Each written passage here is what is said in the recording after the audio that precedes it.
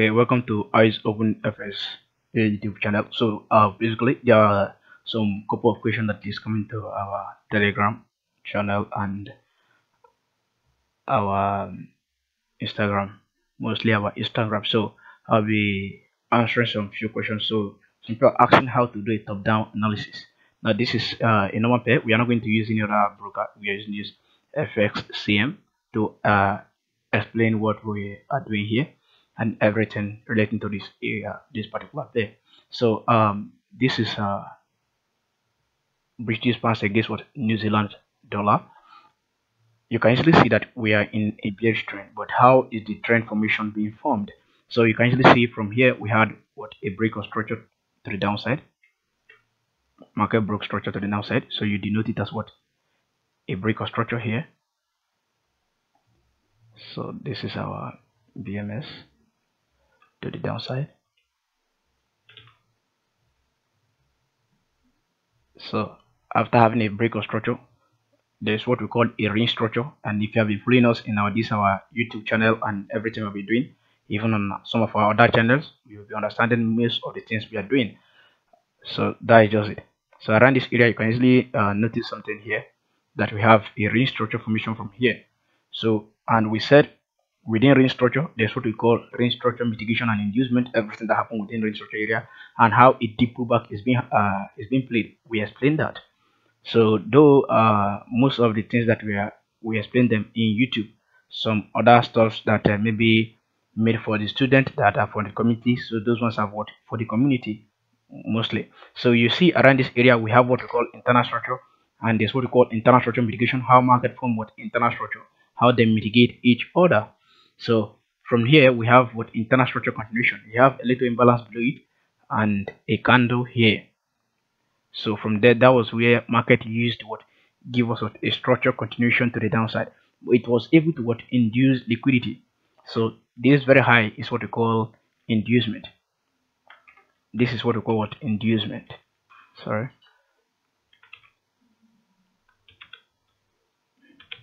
So these are what our inducement high. So after market induced that very high, you can easily see after inducing this very high, though some people do call just a random high or a random low inducement. No, that's not how it works. So after inducing it to create what a strong high, a major high, depending on the time frame, there's what we call time frame difference.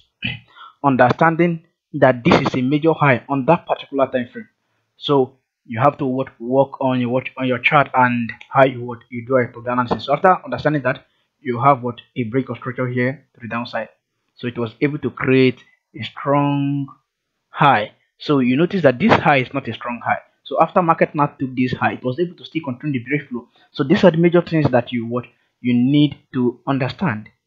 These are the major things that you need to understand as a trader. So from there, from that very area, let's zoom in and see what market did here.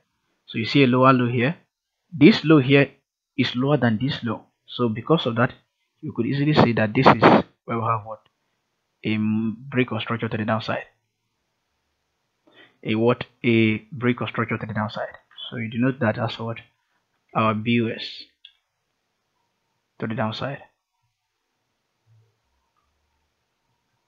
So we have here now as recent low.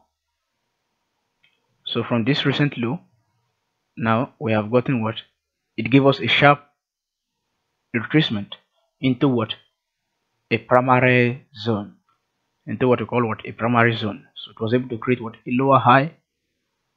So this is a lower low here, a lower high, a lower low, a recent lower high. Then it started creating a range structure, and within this range structure there's what we call range structure mitigation, how market form a range structure, because it's what is quite deep and all. So understanding all and most of the move after that, market was able to give us what we call a deep retracement. It was able to grab the whole range structure to create a strong high, so these are some perfect pictures as a trader that you need to understand.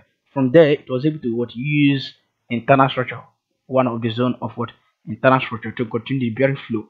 So that means this is now a lower low, which is what we call external liquidity, Often you can call it a weak low. So this is now what major liquidity, also referred as what a strong high. So from there we have what a new lower low created. Market create what a recent low here. So after creating a recent low here, you see that it created lower low, a lower high, a lower low here, then broke this recent high. So after breaking this recent high, it went back the same thing to into internal structure area. Internal structure what continuation. Internal means something that is from uh within a range. Something that is what internal. It means it's what is inside what a range. So there's something that is external, that is outside of that. So internal is within our what our external liquidity to our major liquidity, which is a high that we expect market not to what to take, which is what a protected. This high is protected already. So why? Because we are what still in downtrend. So if this high is taken based on time frame difference and all, you wouldn't expect market what to be bearish any longer. Rather, market will be bullish, that it will almost take everything that you are seeing on this particular chart. This is basically how market works, and that is how what it works 100%. So after that, see here a minor break of structure. So easily now you can easily note the range you are trading on higher time frame. This is weekly time frame here. So you have a minor break of structure here, a higher high, higher low, higher high, and everything. Then we have a recent higher high here, a recent what higher high here. So after a recent higher high, based on this corrective wave to the upside, we have now what this as a higher high, this as what a higher low.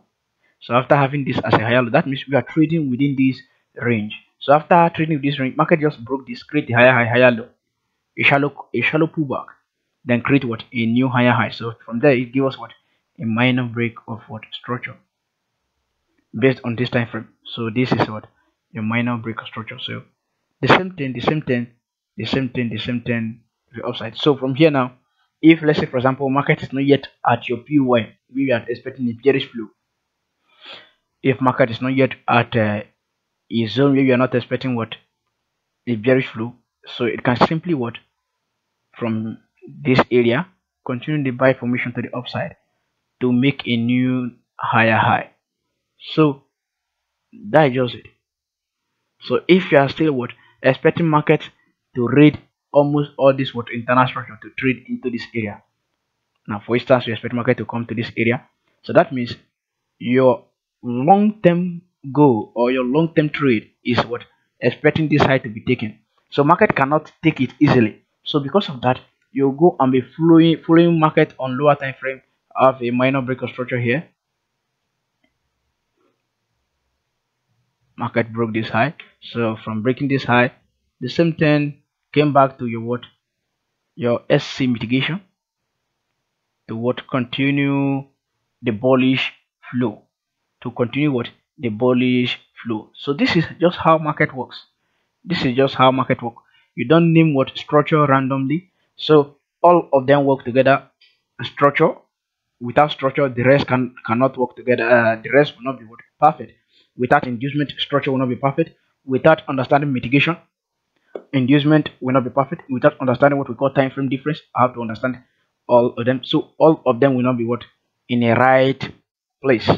So this is just how market works. So all of them are needed to what for the other ones to what to work out. And as a trader, you have to what develop what the spirit of what patient, the spirit of what patient. Because if you don't have it, believe me, you can easily what give up in what in trading. So even after becoming profitable, there will be a time whereby trading will be what kind of boring. So there are some days that you will stay a whole day without seeing a good setup that you like. So you just have to what, sacrifice many things for trading as what a trader. So that is just basic things that you have to do as what a trader. So that is that. So with time we'll be sharing our most of our intraday, mostly intraday and what swing trade in our what in our channel on Telegram. We'll be sharing most of what swing trade and what intraday trade on our in our channel, especially what we'll be expecting. Let's say some POY that we would expect market. And if you have been following us on lower time frame, you'll be on YouTube, you will understand what I'm saying. You understand that at POY there are some major things that we do look for. There's what we call intent, how to have a perfect confirmation at POI without trading, or because there's what we call fake intent. That means you didn't have the right POI. So before market get to that area, market can simply give you a fake intent, then come take you out and continue to your direction. So those are the things that you need to learn as a trader. So please stay active in our channel and do well to subscribe to all our channel and turn on the notification so that anytime we drop our chat you'll be notified. So that is that. Good luck. God bless you.